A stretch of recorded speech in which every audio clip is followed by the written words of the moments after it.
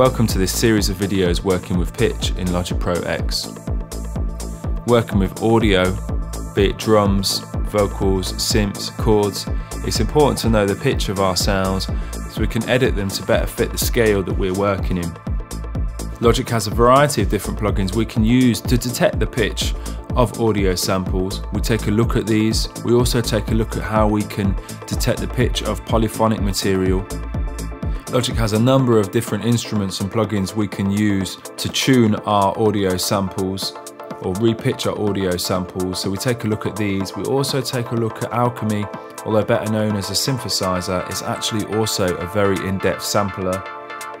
We take a look at some various different methods for making our own custom-built in-key bass drums. We take a good look at the flex pitch algorithm and how we can use that to fine-tune some vocals. We look at musical EQ, the relationship between frequency and pitch, and how we can use that knowledge to EQ our drum sounds. And finally, we take a look at an old school method for chopping up drum loops called rexing, how we can use that in combination with the EXS24 sampler to repitch and resample some drum loops.